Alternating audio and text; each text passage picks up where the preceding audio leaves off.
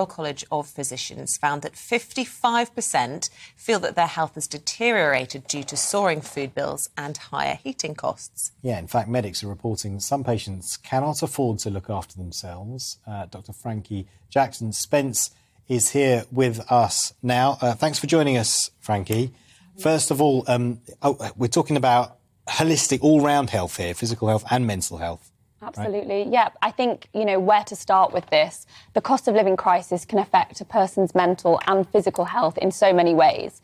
When we talk about how it can affect someone's physical health, the rising costs of heating is going to become a problem in the winter. People, particularly with lung conditions like asthma and COPD, not being able to heat your home properly can contribute to damp, which can make symptoms of these conditions worse.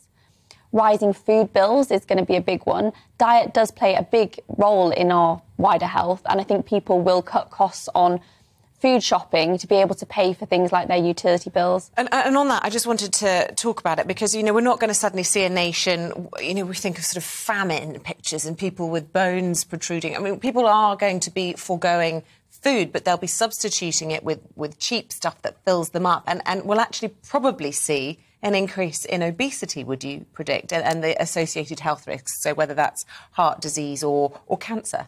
Yeah, and I think there's a bit of a misconception, actually, that eating healthily has to cost more money. Often cooking from scratch, from fruits and vegetables, can actually be cheaper than a takeaway, but people don't often realise that or have the means to cook a healthy meal. And I think another important fact is also the rising travel costs. I've had some patients of my own express concerns to me already about, the rising cost of travel to get to their cancer appointments, to attend scans. Some of these patients are coming to hospital really frequently. So I think that is another implication on a person's health as well. Well, you're seeing hospitals imposing car parking for patients as well, many hospitals for the first time. And as you say, people going for oncology treatment always just really jars, doesn't it, during a cost of living crisis, that the sick should have to pay to park their car to go in for essential life-saving treatment. I honestly, it's one of the biggest bugbears that I have, and I really don't understand why people should have to pay for that. Yeah, and what do you make about the government delaying its ban on advertising junk food and on the buy one get one frees for a year? They've come in for a lot of criticism on that. Do you think that is legitimate?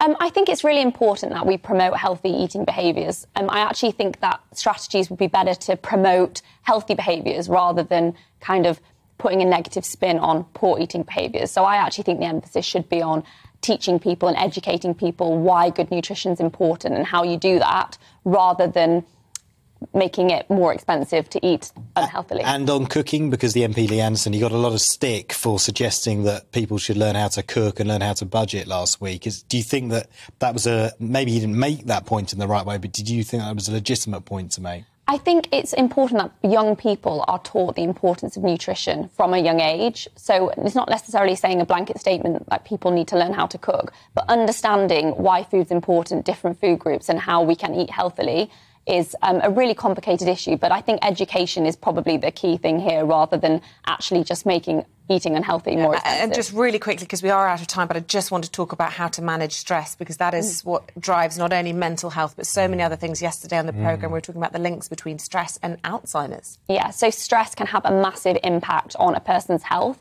Stress itself can cause physiological changes to the body. You can release stress hormones, cortisol and adrenaline, which, if prolonged high levels over a long period, can contribute to high blood pressure and the development of health conditions like heart disease, strokes, that kind of thing. So I think it's actually a really important thing to tackle early. I think some tips for people, I can't take away their stressor here. This is going to stay for a while. But having some tools to help manage your stress and cope on a daily basis can be helpful. So recognising your signs of stress early, perhaps you start eating unhealthy or start smoking more or not getting enough sleep. Drinking more. Exactly. Recognising those early to start to do something about it.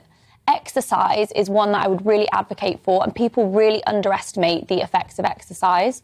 Not only does exercise release endorphins, which makes you feel good and often can help you tackle the day and your stress better, but actually exercise can counteract some of those negative health changes that stress can have, such as raising your blood pressure. Exercise can counteract that. Really quickly, sleep hygiene, also really important. Sleep is often one of the first things to go when we're stressed, and that saying about getting a good night's sleep really actually runs true for your health. Yeah. And the last point is talking to someone. You know, this is a crisis, meaning we're all going through this. And just like we did in the pandemic, sometimes sharing your problems and knowing you're not the only one going through this can actually help you cope and manage. It doesn't seem quite as bad. And on that note, speaking to your GP to see if there's anything in your local community that can help support you and manage your stress and mental health worries as well. Yeah, good advice. Thank you, Frankie. Thank you.